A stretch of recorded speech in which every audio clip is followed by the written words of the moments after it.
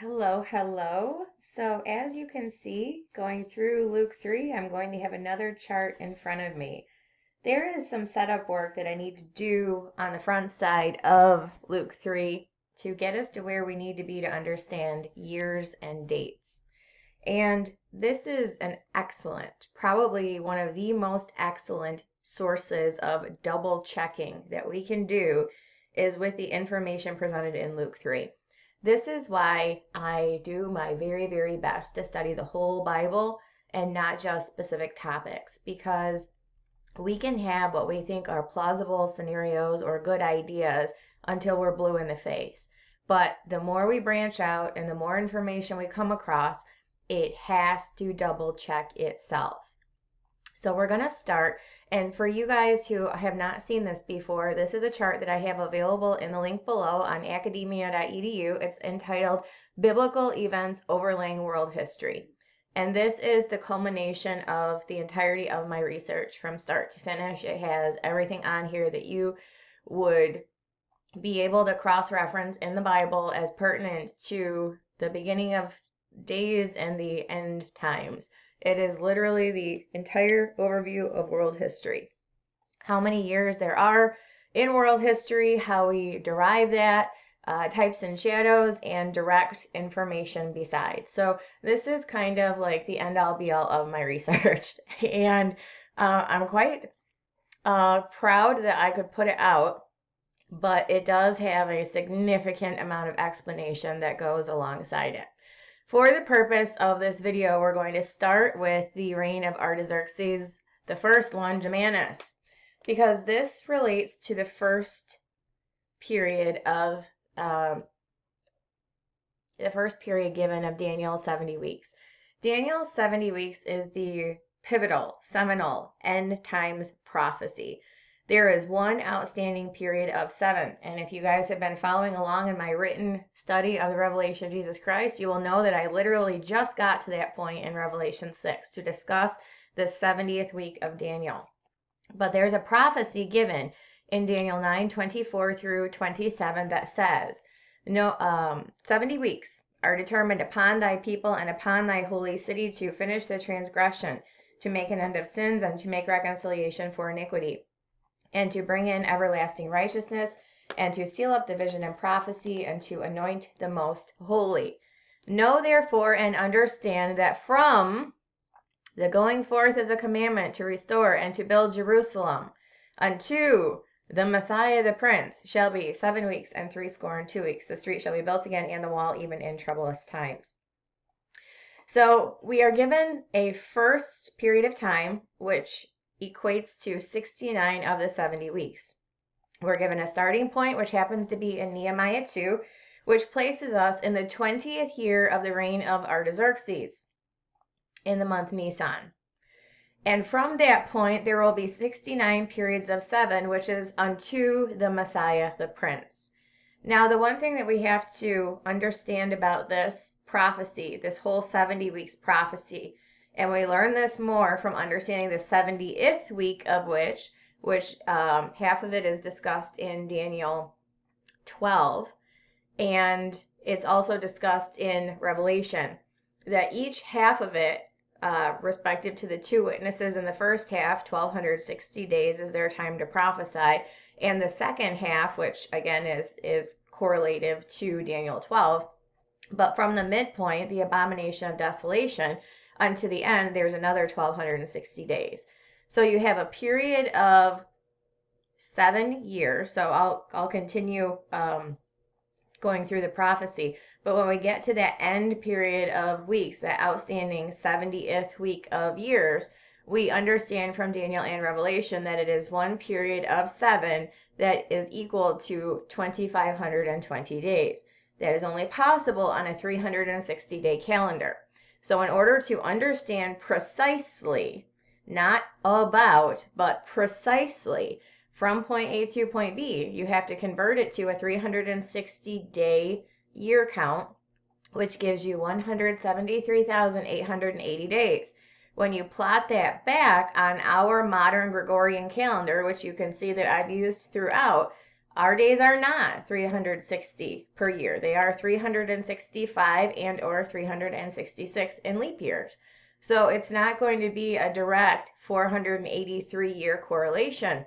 It actually is 476, which is why it looks like we're short 7 years, because the conversion to the type of calendar that Daniel's prophecy requires use of is not one we presently use. So you can't just say, oh, 69 periods of 7 is 483 years. So there's going to be 483 years between point A and point B.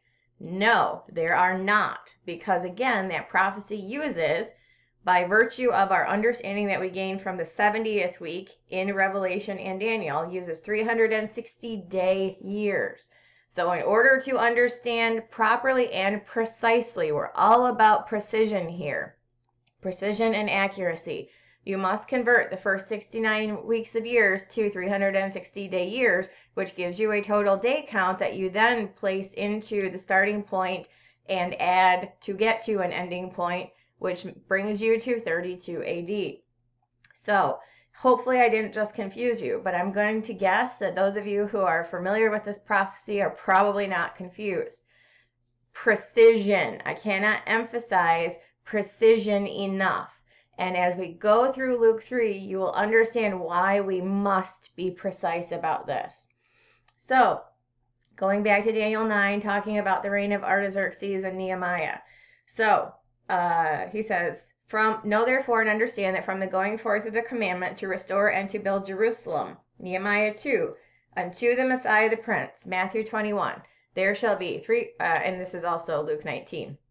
Since we're in the book of Luke. It's Luke 19 in Luke's Gospel, Matthew 21 in Matthew's Gospel, and Luke 19 in Luke's Gospel. There shall be 7 weeks and 62 weeks. The street shall be built again, and the wall even in troublous times, relating to Nehemiah. And after 62 weeks shall Messiah be cut off, but not for himself. The people of the prince that shall come shall destroy the city and the sanctuary. That's talking about 70 AD. The end thereof shall be with a flood, and unto the end of the war desolations are determined. The first desolation was of the city and the temple, where one stone was not left upon another that would not be thrown down. 70 AD. And the second desolation of which is in the midpoint of the 70th week. There's no destruction, there's simply a flight and a desolation of the city and of the temple by Israel. And he shall confirm the covenant with many for 1 week. This is the outstanding period of 7. That begins in Revelation 6. So after he shall confirm the covenant with many for 1 week. In the midst of the week he shall cause the sacrifice and the oblation to cease, and for the overspreading of abominations he shall make it desolate, even until the consummation, and that determined shall be poured upon the desolate.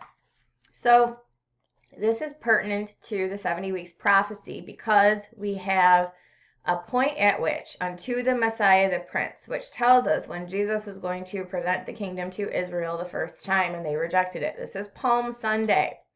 So we go to the historical calendar, and we get the regnal years of Artaxerxes I Longimanus. He started his reign in August 11th of 465 BC. Now again, we go back to the importance of precision. When we go to the month Nisan, when we go to Nehemiah 1 and Nehemiah 2, we have 2 events that are in the 20th year of Artaxerxes the king. One is in Kislev, which answers to our December, and the other is in Nisan, which would answer to our March, April. And the only way that it would be possible for them to both be in the 20th year of Artaxerxes is if he's working from a fall to fall calendar. And yes, the Persian regnal years are from fall to fall, which would mean that December and March would both be in his same 20th year reign. Precision. So if he begins fall of 465 BC, his 20th year would be 446 to 445, because again, we're in BC, so we're counting down toward AD. So you have Kislev from Nisan, from Nehemiah 1, that is in his 20th year, which would answer to December-ish, 446 BC, and Nehemiah 2, the start of the first 69 weeks of years, in 445 BC, Nisan, answers to March or April. So this is the beginning of the 70 weeks of years. And we understand that there's going to be an end point after the first 69 when Jesus brings the kingdom to Israel the first time and they reject it. the unto the Messiah, the Prince. So again, we go back to our day count, understanding that we need to convert for the purpose of integrating it into our calendar. So 69 periods of 7, 69 times 7 times 360 is a day count of 173,880. When you count that many days from the month Nisan, it would be Nisan 10 of 445 BC, you get to Nisan 1032 AD, which again is Palm Sunday. It's not 483 years, it's 476, because you must drill down into the day counts. This is entirely important.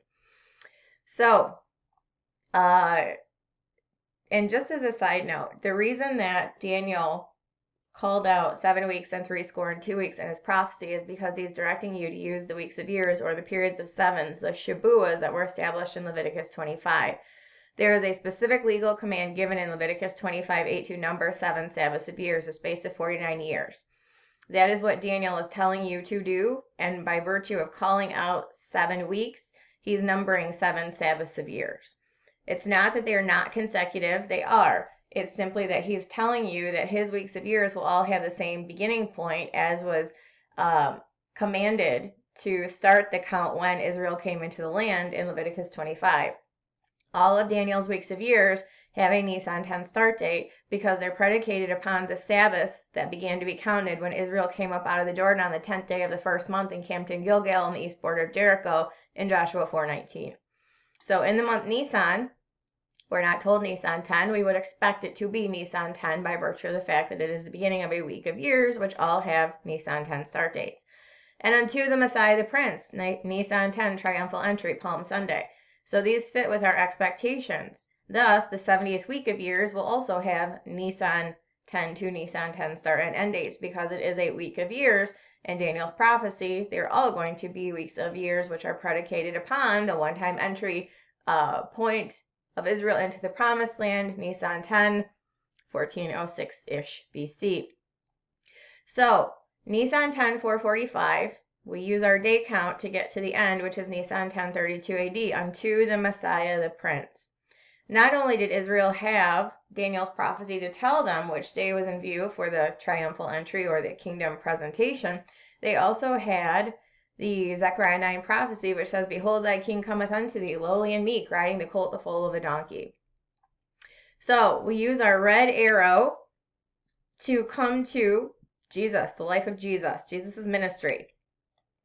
And we have the triumphal entry on Nisan 1032 AD.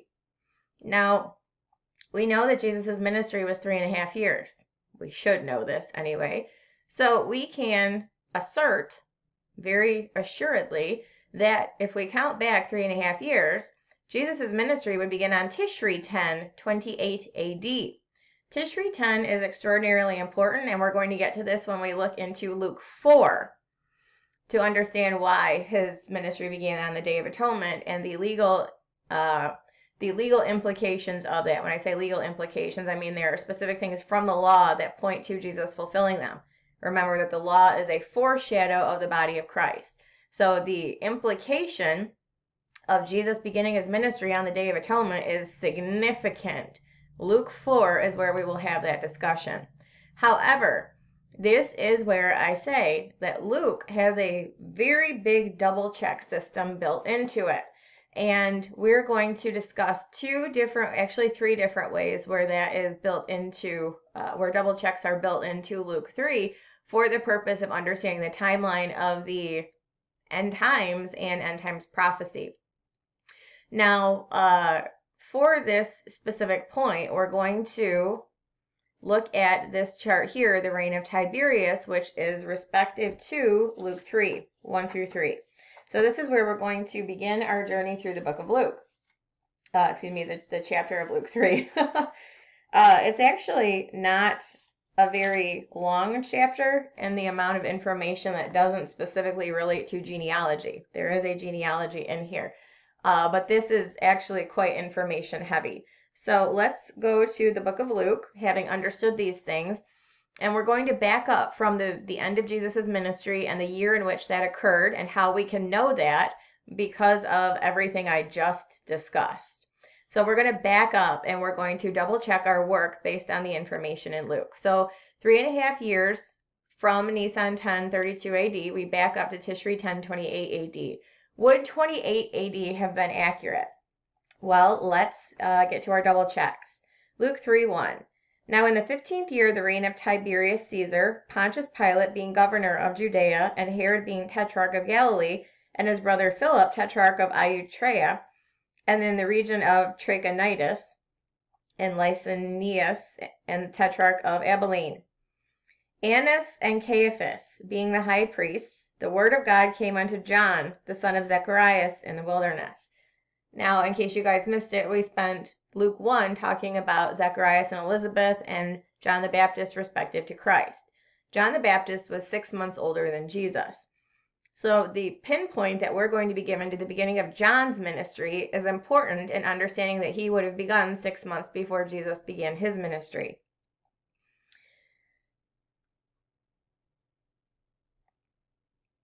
This information was given in Luke 3:1, the 15th year of the reign of Tiberius Caesar.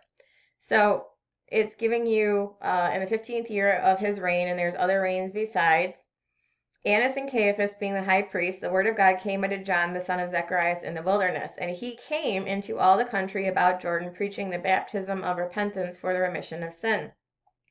As it is written in the book of the words of Isaiah the prophet, saying, the voice of one crying in the wilderness, prepare ye the way of the Lord, make his paths straight. So John the Baptist began his ministry in the 15th year of the reign of Tiberius. John the Baptist was 6 months older than Jesus. So Jesus would have begun his ministry 6 months after John the Baptist began his, which may or may not still have been in the 15th year of the reign of Tiberius. What is important is to note that John began his, being 6 months older than Jesus, in the 15th year of the reign of Tiberius. So Tiberius, when we go to the historical record, began to reign in 14 AD. That puts the 15th year of his reign in 28 AD. Now Jesus began his ministry in Tishri 10 of 28 AD. John the Baptist, being 6 months older, would have began his ministry in the month Nisan of 28 AD. So I don't know specifically how the Romans reckoned their calendar, whether it was fall to fall or spring to spring. Doesn't really matter, because at this precise point, John the Baptist would have begun his ministry in the 15th year of Tiberius's reign. So whether it would have still been in the 15th year when Jesus began his doesn't matter. John the Baptist would have began his ministry in the 15th year of Tiberius's reign, which would have been Nisan of 28 AD. So Jesus, 6 months later, would have begun his ministry in Tishri of 28 AD. And thus we have the first of our double checks. So for those who would suggest that the information here pertaining to Artaxerxes Longimanus and the beginning and the end of the first 69 weeks of years are anything other than this here are in error.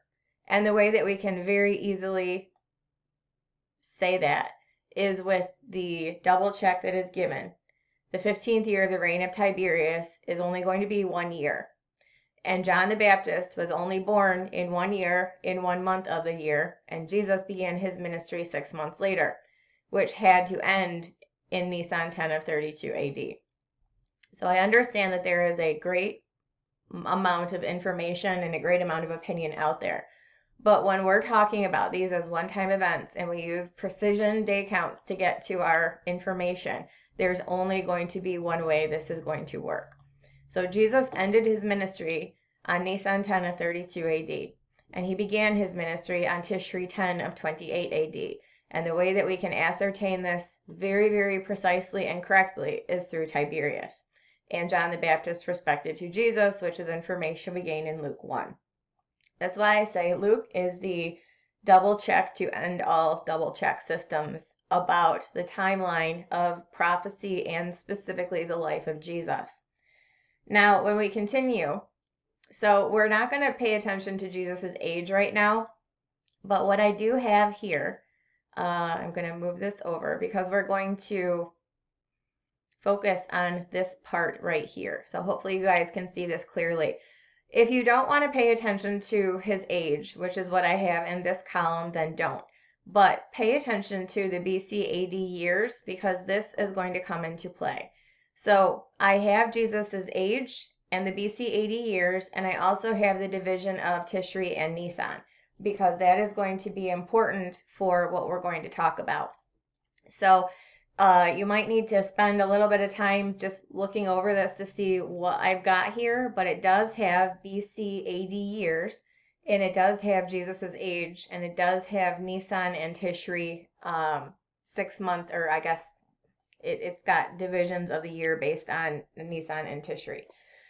So we're going to work from the back to Jesus's birth, which just happened in Luke 2. Now, when we go back to Luke 3, there is a continued prophecy of John the Baptist fulfilling when he began his ministry, words that were written by the prophet Isaiah. So as it is written in the book of the words of Isaiah the prophet, saying, the voice of one crying in the wilderness, prepare ye the way of the Lord, make his paths straight. Every valley shall be filled, every mountain and hill shall be brought low, and the crooked shall be made straight, and the rough ways shall be made smooth. And all flesh shall see the salvation of God. Then said he to the multitude that came forth to be baptized of him, O generation of vipers, who hath warned you to flee from the wrath to come. This is the beginning of Jesus' ministry right here with his baptism. And again, there are significant implications to this regarding points of law from the Old Covenant that we're going to talk more fully about when we get to Luke 4. So I might backtrack a little bit to this part in Luke 3, but I don't want to bring in too much information into this conversation in this video just yet. However, the beginning of Jesus' ministry on Tishri 10 is legally significant. The baptism of Jesus was the beginning of his ministry, and there was a reason it needed to occur on Tishri 10, the Day of Atonement. So, John the Baptist, when the Pharisees and the Sadducees came to his baptism, he said, O generation of vipers, who hath warned you to flee from the wrath to come? Bring forth therefore fruits worthy of repentance, and begin not to say within yourself, we have Abraham to our father. For I say unto you that God is able of these stones to raise up children to Abraham. Now the axe also is laid under the root of the trees. Every tree, therefore, which bringeth not forth good fruit is hewn down and cast into the fire. This is one of the best ways to dispute dual covenant theology, where some people say that Israel is going to be saved on account of having a special relationship with God. No, John the Baptist clearly told them, don't say within yourself, just because Abraham's our father, that we're special. Because it's easy for God to raise up children to Abraham. He promised that Abraham would have descendants that number the sands of the sea, the stars of the sky, the dust of the earth, innumerable. Like, it's not difficult for children of the lineage of Abraham to be born, whether it was through Ishmael or Isaac. That is not difficult. And yes, both of those were promised in Genesis 16 and 17 that they would have descendants that were innumerable. So that's not difficult. It is being part of the spiritual seed which saves, which is what he says. Spiritual seed through Christ. He says, now the axe is laid to the root of the trees. Every tree which bringeth not forth good fruit is hewn down and cast into the fire. And the people asked him, saying, what shall we do then? He answereth and saith unto them, he that hath 2 coats, let him impart him that hath none. He that hath meat, let him do likewise. This is love your neighbor as yourself. When Jesus in Matthew 22 was asked, what's the greatest commandment in the law? He said, love the Lord your God with all your heart, soul, and strength. The second is like unto it, thou shalt love thy neighbor as thyself. On these 2 commandments hang all the law and all the prophets. Then came also the publicans to be baptized, and said unto him, Master, what shall we do? And he said unto them, exact no more than that which is appointed to you, or collect from people no more than what you are specifically due. The soldiers likewise demanded of him, saying, and what shall we do? And he said unto them, do violence to no man, neither accuse any falsely, and be content with your wages. And as the people were in expectation, and all men mused in their hearts of John, whether he were the Christ or not, John answered, saying unto them, I indeed baptize you with water, but one mightier than I, the latchet of whose shoes I am not worthy to unloose, he shall baptize you with the Holy Ghost and with fire, whose fan is in his hand. He will thoroughly purge his floor, gather his wheat into the garner, and the chaff he will burn with unquenchable fire. Which is the importance of understanding that there is no truth to dual covenant theology, that anyone who is not Christ's will not see the kingdom. You must believe on the Lord Jesus Christ to be saved to see the kingdom. Prior to this point, it was forward looking to Christ, and now since he has come, it is looking to the finished work of Christ. But it has only ever always been about believing on the Lord Jesus Christ to be saved.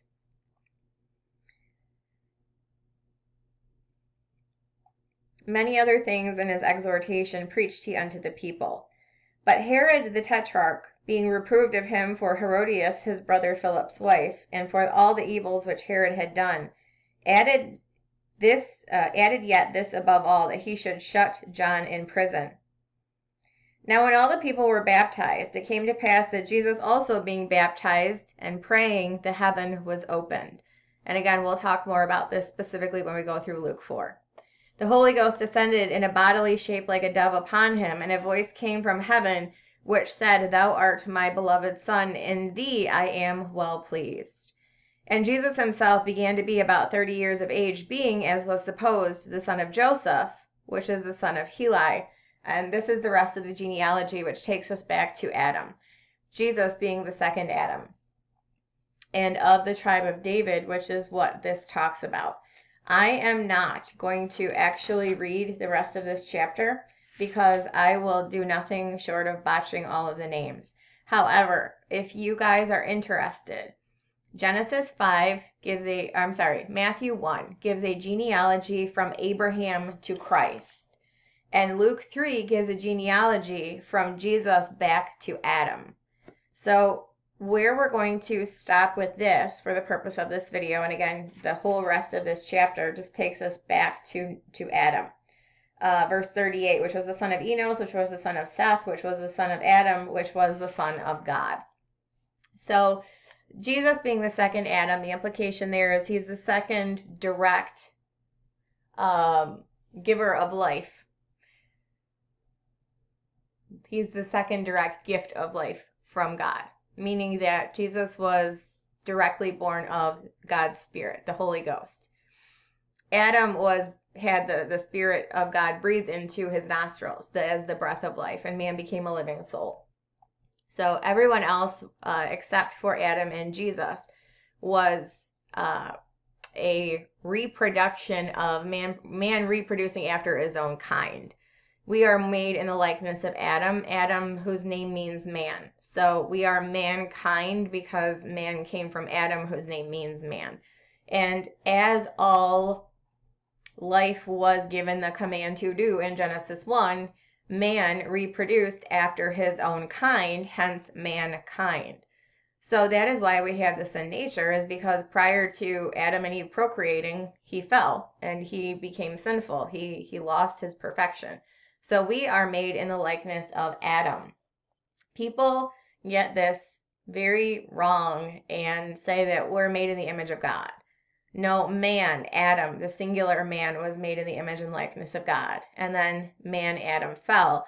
And as the command was given to Adam to reproduce after his own kind, mankind is reproduced after man, who was fallen, sinful Adam. We have to be spiritually reborn and remade in the image of God to close the gap that Adam's sin created. Adam's sin created a physical and a spiritual gap. That's why man had to be removed from the garden, is because he could no longer be physically proximate to God. And then the sin created the spiritual gap. So our believing in the second Adam, the Lord Jesus Christ, immediately closes the spiritual gap and places us back in communion with God through the indwelling of the Spirit, whose primary purpose is to give life. Our eternal life is housed in the Holy Spirit, who is housed in us until our day of glorification, which is the closing of the second gap that Adam's sin created between man and God. Our day of glorification closes the physical gap. Our bodies are made glorified and perfect. And immediately after that second of two gaps is closed, we are brought into proximate distance with God again in the heavenly throne room by the rapture of the church and Jesus Christ, our bridegroom, coming to take us to the Father's house. Literally, As soon as the physical gap, the second of two, is closed, because our spiritual gap is already closed. We're just awaiting the time our physical gap is closed. And as soon as it is, we are taken back into proximity with God like Adam was in the garden. So the genealogy from Jesus back to Adam is important to discuss in the concept of the second Adam. Jesus coming to right the wrongs of the first. He became a man to redeem mankind. And he began his ministry when he was about 30 years of age. Now, part of the reason that people believe that the triumphal entry would have occurred in a year other than 32 AD is because they're very bent on 30 AD or 33 AD, thinking that Jesus was born in 1 BC or 3 BC or something like that, because there was apparently signs in the heavens in these years. However, that is not accurate. We use the record that we are given and the biblical account of the years and the time periods and the day counts and all of that to ascertain 32 AD. I don't care what other sign in the heavens people say existed in other years, that they're not right. So we don't care, because we only care about what's right. So 32 AD, Nisan 10 is the end of his ministry, beginning Tishri 10, 28 AD, Day of Atonement. And we're told that Jesus began to be about 30 years of age when he began his ministry at his baptism. This has a legal implication that we learn about through Numbers 4. Now, Jesus began his ministry about 30 years of age. He was not a Levite. But what do we learn that this 30 years of age has import toward? Well, when we go to Numbers 4, it says in verse 1, the Lord spake unto Moses and unto Aaron, saying, take the sum of the sons of Kohath from among the sons of Levi, and their families by the house of their fathers, from 30 years old and upward unto 50 years old, all that enter into the host to do the work in the tabernacle of the congregation. So, when it says that Jesus began to be about 30 years of age, it's talking about his qualification to enter the priesthood. In the Old Covenant, the sons of Levi, the sons of Aaron, according to the tribe of Levi, constituted the priesthood. And they were able to enter work in the priesthood between the years of 30 and 50, between the years of age of 30 and 50. So when it tells us that Jesus began to be about 30 years of age, it's telling us that he was eligible to enter the priesthood. He, however, was not of the tribe of Levi. He was of the tribe of Judah. This is where we get into a conversation about Jesus being priest. And his age, his physical years of life were not about 30. His years in the eligibility to become a priest were about 30. So let's talk about this, because this is going to constitute the rest of the video, and where we get from the law to the prophets and Jesus being eligible to enter the office of the priesthood, and the conversation about Jesus being after the order of Melchizedek. I had actually intended to press play to keep recording, but it cut off my other video. So this is a part 2 to Luke 3. And this is picking up on the the understanding about Jesus entering the priesthood in Luke 3:23 at about 30 years of age. What we need to do is identify 30 years of age, or 30 years from what period. Jesus was not he was not 30 years old when he began his ministry.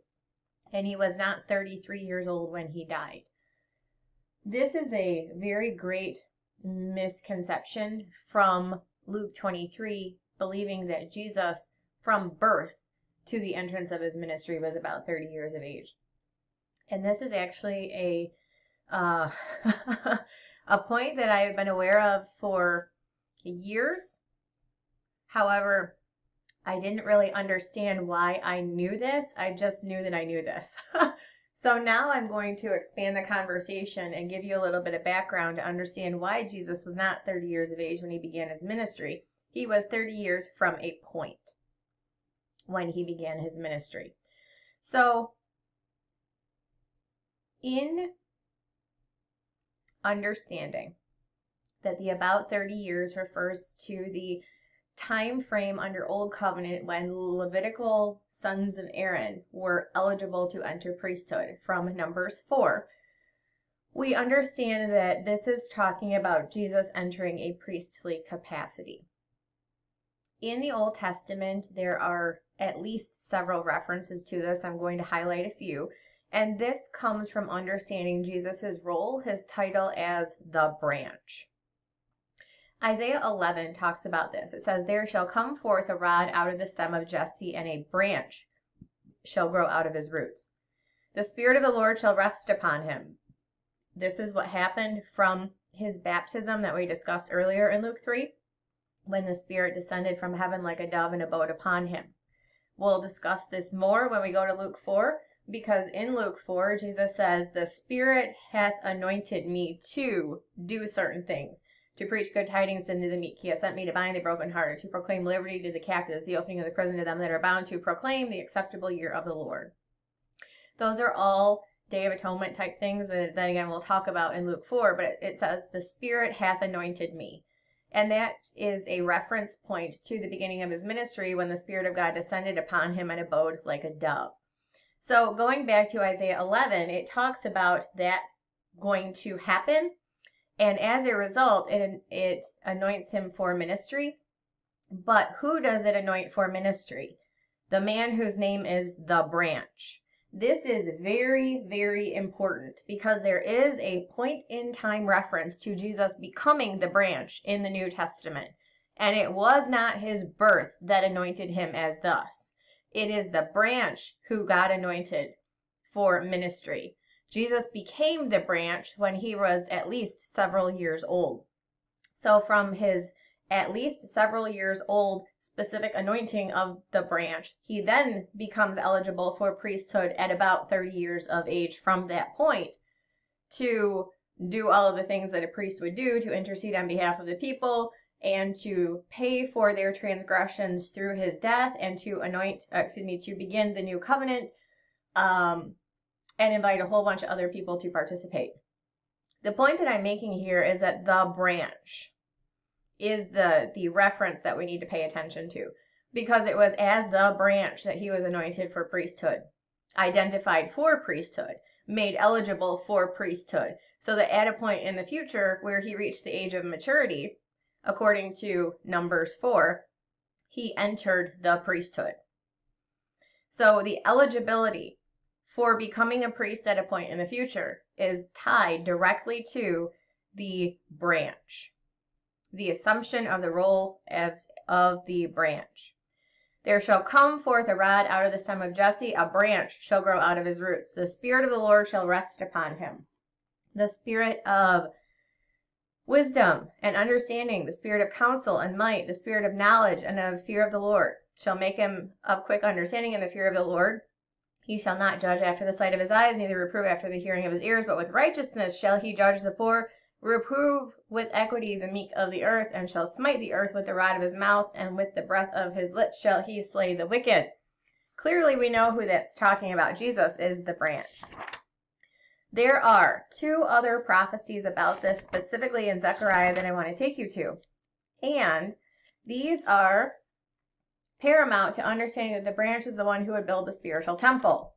The branch is the one who is prophesied to be after the order of Melchizedek, uniting the office of king and priest in a single tribe. Jesus is the royal priest, capital R, capital P. And we are the royal priesthood, lowercase r, lowercase p, that serves the royal priest. Peter talks about this in 1 Peter 2.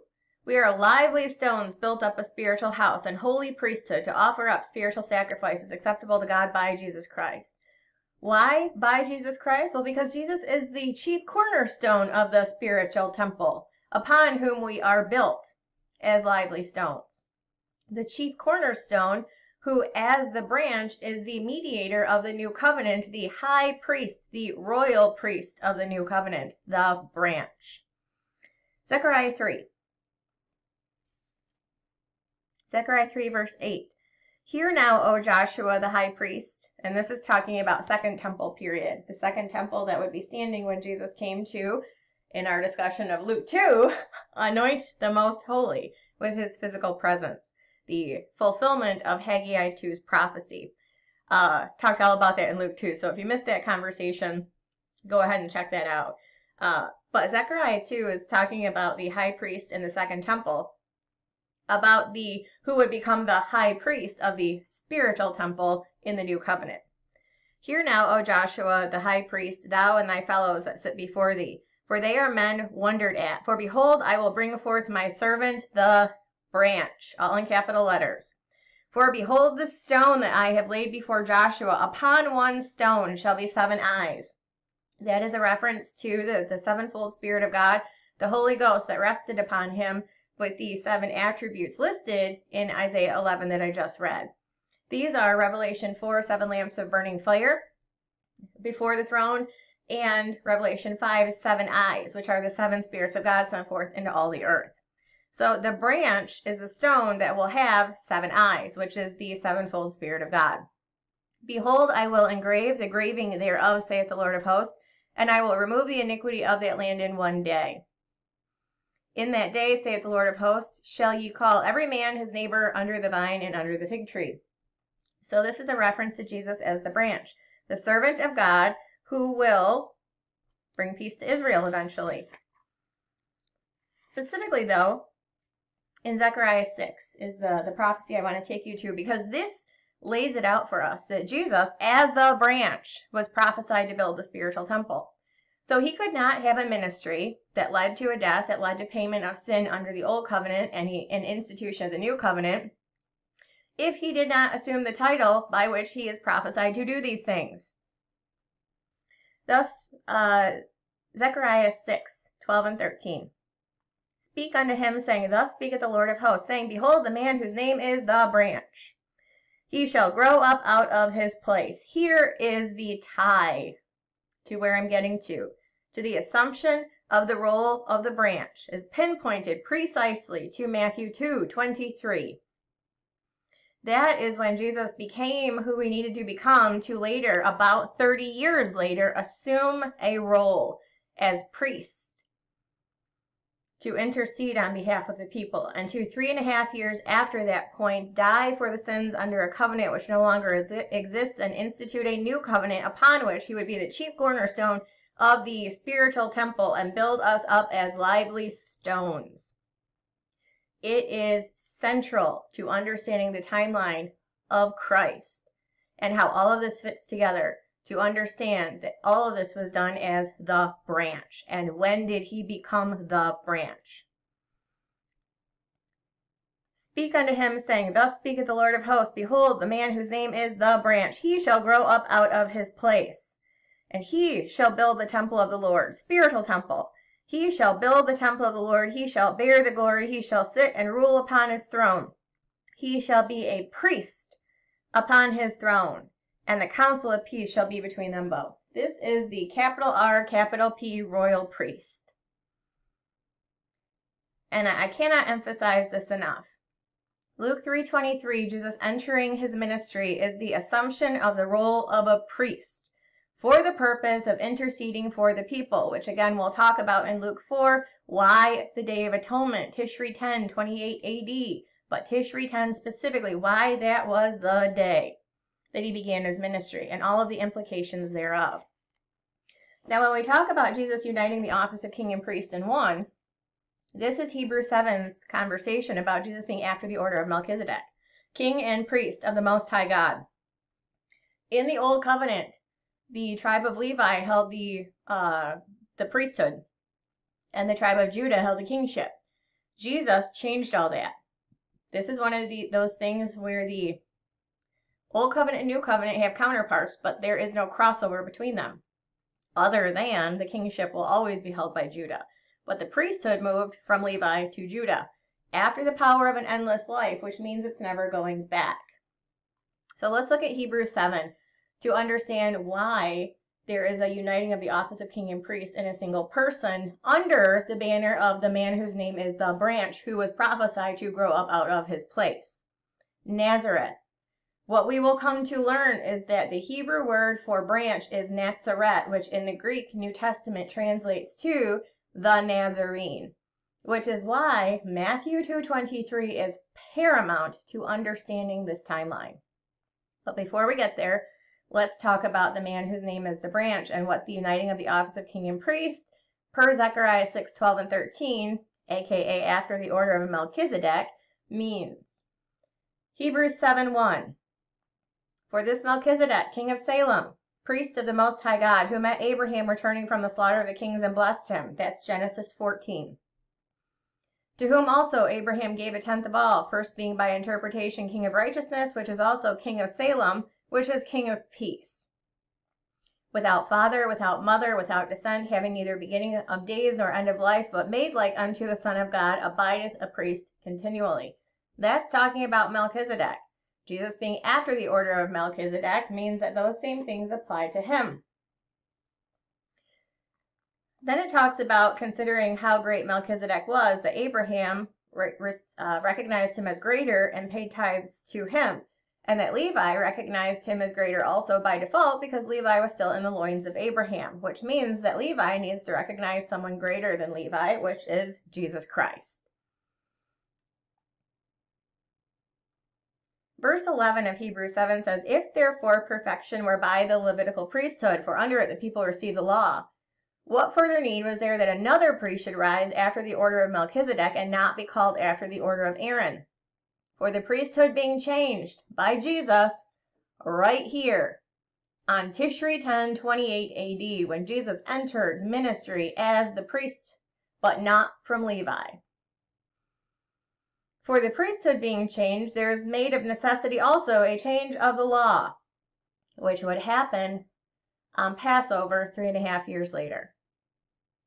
For he of whom these things are spoken, Jesus, pertained to another tribe of which no man gave attendance at the altar. For it is evident that our Lord sprang out of Judah, of which tribe Moses spake nothing concerning priesthood. And it is yet far more evident, for that after the similitude of Melchizedek there arises another priest, who is made not after the law of carnal commandment, but after the power of an endless life. For he testifieth, Thou art a priest forever after the order of Melchizedek. So this is why it is important to understand that Jesus was prophesied to do all of these things as the branch. All of these prophecies that I've just read you in the Old Testament relate to Jesus as the branch. It doesn't call him the Son of God or the Son of Man or Lord or anything. It calls him the branch. So the identification of Jesus as eligible for ministry at about 30 years of age is as the branch. This is where we go to Matthew 2 for context, because it tells you place and time specific when Jesus became the branch, in order so that he could grow up out of his place to later assume the role of a priest to intercede for the people at about 30 years of age, which was when, according to the law, eligibility was reached, Numbers 4. So Matthew 2, it talks about Jesus was born in Bethlehem of Judea in the time of Herod. And when the wise men came to visit Herod, told him, the king of the Jews, and Herod got a little bit jealous and decided to try to kill all of the babies who were 2 years of age and younger. This means that the wise men did not get to Jerusalem to see Jesus when he was a baby. He was a toddler by then. Took him a little bit of time. When the wise men left, they went back, and Herod got mad. So let's pick up the story in Matthew 2:16. Herod, when he saw that he was mocked of the wise men, was exceeding wroth, and sent forth and slew all the children that were in Bethlehem and in the coast thereof, from 2 years old and under, according to the time which he had diligently inquired of the wise men. Then which was fulfilled, which was spoken by Jeremiah the prophet, saying, In Ramah there was a voice heard, lamentation and weeping and great mourning, Rachel weeping for her children, and would not be comforted, because they were not. But when Herod was dead, behold, an angel of the Lord appeareth in a dream to Joseph in Egypt, saying, Arise, and take the young child and his mother, and go into the land of Israel, for they are dead which sought the young child's life. He arose and took the young child and his mother and came into the land of Israel. But when he heard that Archelaus did reign in Judea in the room of his father Herod, he was afraid to go thither, notwithstanding being warned of God in a dream, he turned aside into the parts of Galilee. And he came and dwelt in a city called Nazareth, that it might be fulfilled which was spoken by the prophets, he shall be called a Nazarene. So that is when Jesus became the branch. After the couple of years that elapsed from his birth to the killing of the children to the death of Herod, and an angel came to Joseph in a dream, told him it was okay to it was safe to go back to Nazareth in Galilee and to raise his child. They took the long way around. So here's where we come to more information about the timeline. We back up. So here's the end of Jesus' ministry, and here's the beginning of Jesus' ministry. Tishri 10:28 AD. Jesus was about 30 years of age.